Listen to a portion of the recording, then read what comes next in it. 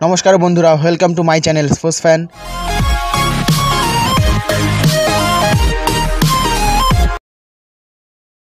तो बंधुरा आज के आलोचना करब फुटबल संक्रांत किछु तथ्य निये एवं किछु ट्रांसफार रिउमार्स निये।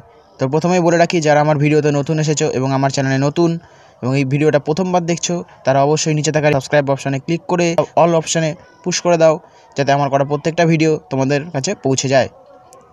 তো চলো এবার আসা যাক মেন টপিকে। তো প্রথমেই বলতে গেলে থাম্বনেল দেখে তোমরা বুঝেই গেছো, হ্যাঁ অ্যান্টোনিও লোপেস হাবাস মোহনবাগানের দুই তরুণ প্রতিভা অর্থাৎ শেখ সাহিল এবং শুভ ঘোষকে নেক্সট ইয়ার প্রমোট করতে চাইছে এটিকেএমবি দলে।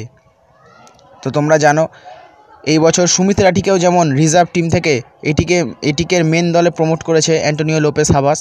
তো সুমিত রাঠি কিন্তু বেশ ভালোই খেলেছে লেফট ব্যাক হিসাবে এবং মানে নির্ভরযোগ্য একটা ডিফেন্ডার হিসাবে উঠে এসছে এবং অ্যান্টোনিও লোপেস হাবাস তার উপরে বিশ্বাসও রেখেছে তাই জন্য।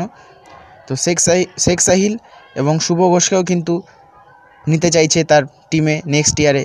আর যদি শুভ ঘোষের ব্যাপারে কিছু বলতে হয় তাহলে শুভ ঘোষ একজন 19 বছর বয়সী ইন্ডিয়ান ফরওয়ার্ড এবং মোহনবাগান একাডেমি থেকেই তার উত্থান ঘটেছে।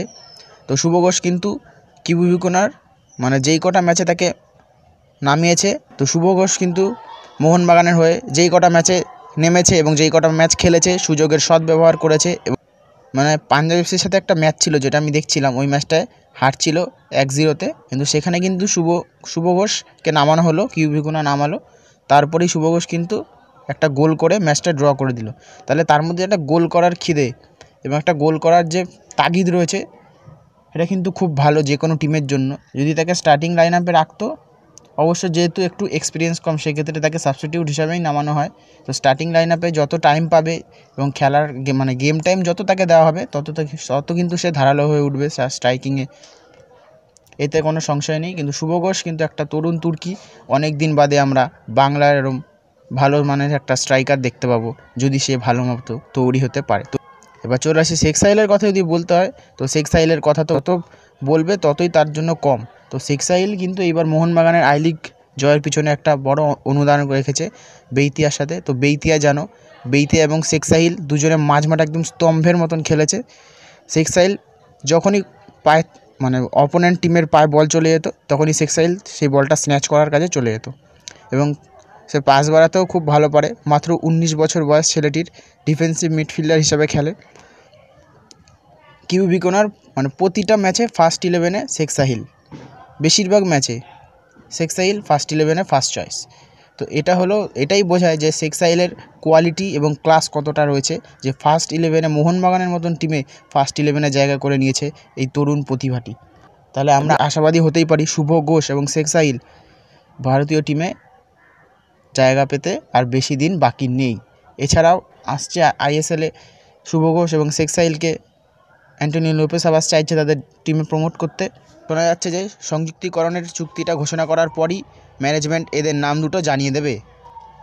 তো দেখো মানে মোহনবাগান সমর্থক এবং এটিকে সমর্থক দুজনের জন্যই ভালো হবে, কারণ দুটো মানে তরুণ তুর্কিকে পাবে তোমরা দেখতে এটিকে মোহনবাগান দলে নেক্সট সিজনে। তো দেখা যাক কী হয়। এছাড়াও শুভ ঘোষ এবং শেখ সাহিলের ভবিষ্যৎ খুবই উজ্জ্বল, তাদের খেলা দেখেই সবাই বুঝতে পারবে। এছাড়াও মানে ইন্ডিয়ান যে সিনিয়র ফুটবল টিম আছে সেখানেও তারা ডাক পেতে পারে, এতে কোনো সংশয় নেই।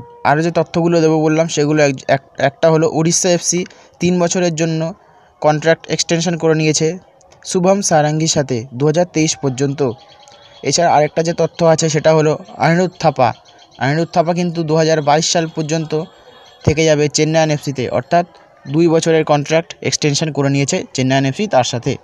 এবং মার্সেলিনিও, তোমরা দেখেছো মার্সেলিনিও একজন ব্রাজিলিয়ান ফরওয়ার্ড যে প্রথমে দিল্লি ডায়নামোসের হয়ে খেলতো এবং তারপরে এই কারেন্ট ইয়ারে আইএসএলে হায়দ্রাবাদ এফসির হয়ে খেলেছে। তাকে কিন্তু এখন নিতে চাইছে কেরালা ব্লাস্টার্স। তো দেখা যাক, কেরালা তো সবাইকে নেওয়ার জন্যই ঝাঁপিয়ে উঠে পড়েছে। তো দেখা যাক শেষ পর্যন্ত মার্সেলিনিও কোথায় যায়। এর জন্য এই কটাই নিউজ ছিল, আরও নিউজ পেলে আমি জানিয়ে দেবো, তোমাদের আপডেটগুলো সব জানাতে থাকবো। তো চলো বন্ধুরা, ভিডিওটা ভালো লাগলে লাইক করে দিও, শেয়ার করে দিও, কমেন্ট করে দিও এবং নিচে থাকা রেড বাটনটি ক্লিক করে অবশ্যই সাবস্ক্রাইব করে দিও যাতে আমার করা প্রত্যেকটা ভিডিও তোমাদের কাছে পৌঁছে যায়। তো চলো, stay home, stay healthy and stay safe. So tata, good bye.